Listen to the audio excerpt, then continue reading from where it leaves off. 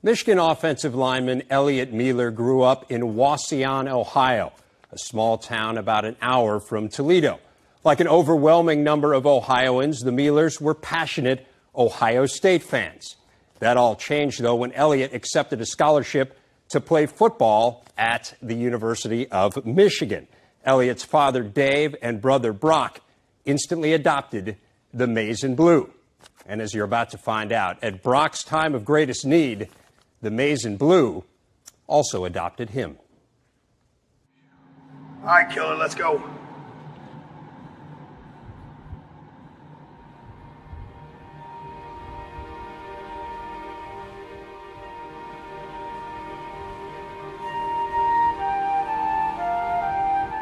I just remember praying to God that someday I would walk again.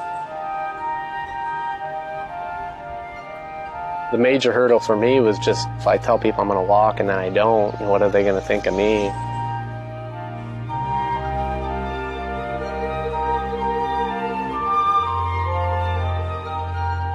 I went over to the hospital and saw Brock. Try it again.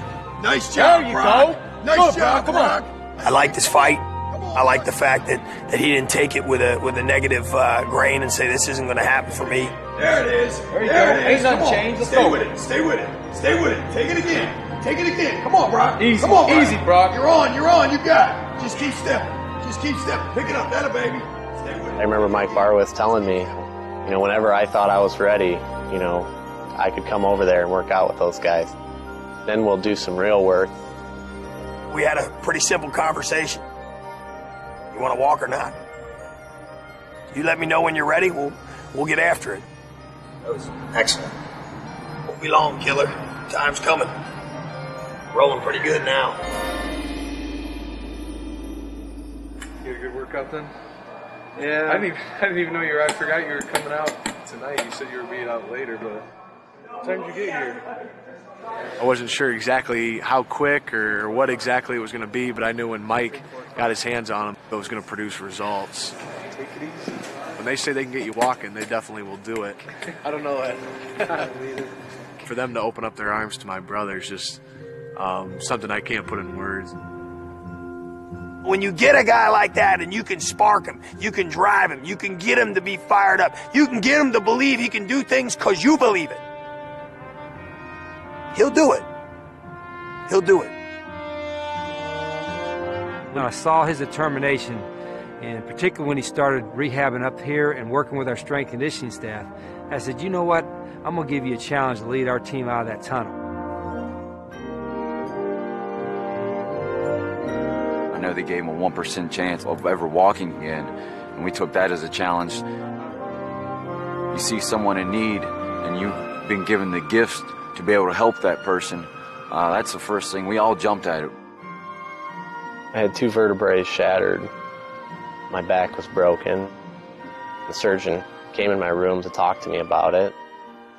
I remember really vividly, like her telling me that I'd never walk again. When they told him that, he just kind of looked at him kind of like, well, I'm not interested in that part. I know I'm going to walk again. I couldn't really think of a much greater honor than to lead the team out. When I'm out in front of 115,000 people, they're all yelling. I can't imagine what I'm going to feel like then. Instead of having nightmares, I'll dream about, where I'll be in the next few months. The most vivid, memory I have is that when we were, just 5 minutes from home and seeing that car approaching that stop sign so fast.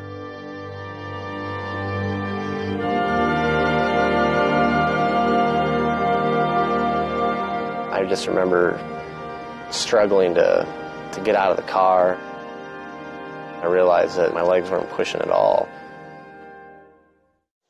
This volunteer came up on the car. He asked me if the man next to me was breathing. I've had so many great moments where I finally accomplished something like walking with the canes. And my dad, he's the first person I want to call. And I have to stop myself. But that's really when I think about what he's probably thinking about all this. That's one of the main things that keeps me working hard, because I know how hard he worked every day to take care of us. He's been through several years of suffrage with a family. They've been through some situations people shouldn't have to go through.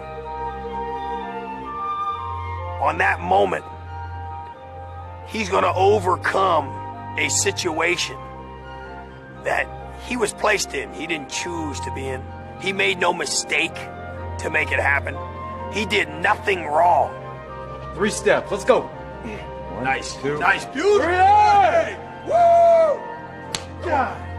He's going to show that family that there's hope in any situation.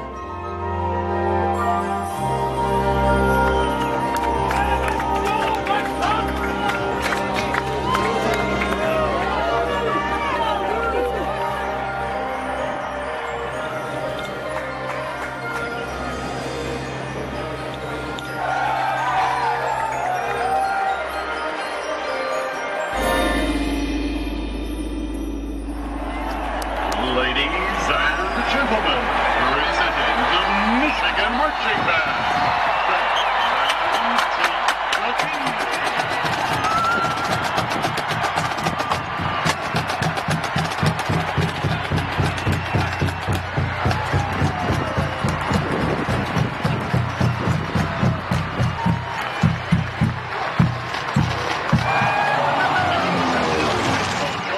In a rousing chorus of the victor.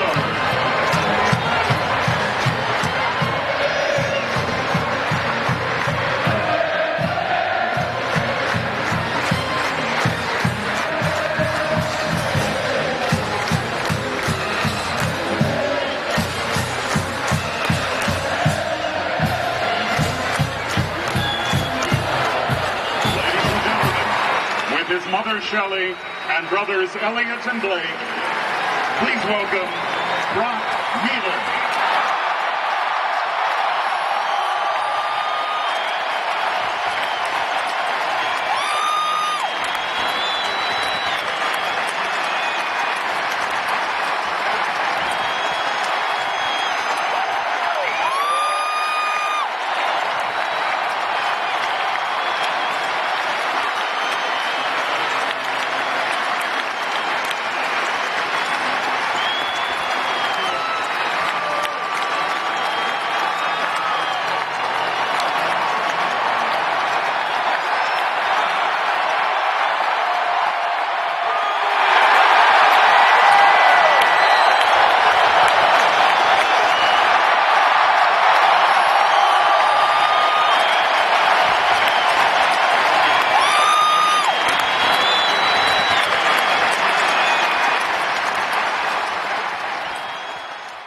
Brock Wheeler has 1 year left in a master's program at Ohio State. He continues to commute to Ann Arbor 4 days a week to work out with the Michigan strength and conditioning staff. He hopes to be walking with just 1 cane within the next few months. He's also spent the last few weeks speaking to high school teams in Northwest Ohio about his experiences. And by the way, Rich Rodriguez showed that piece to the Michigan team at their pregame meeting last night.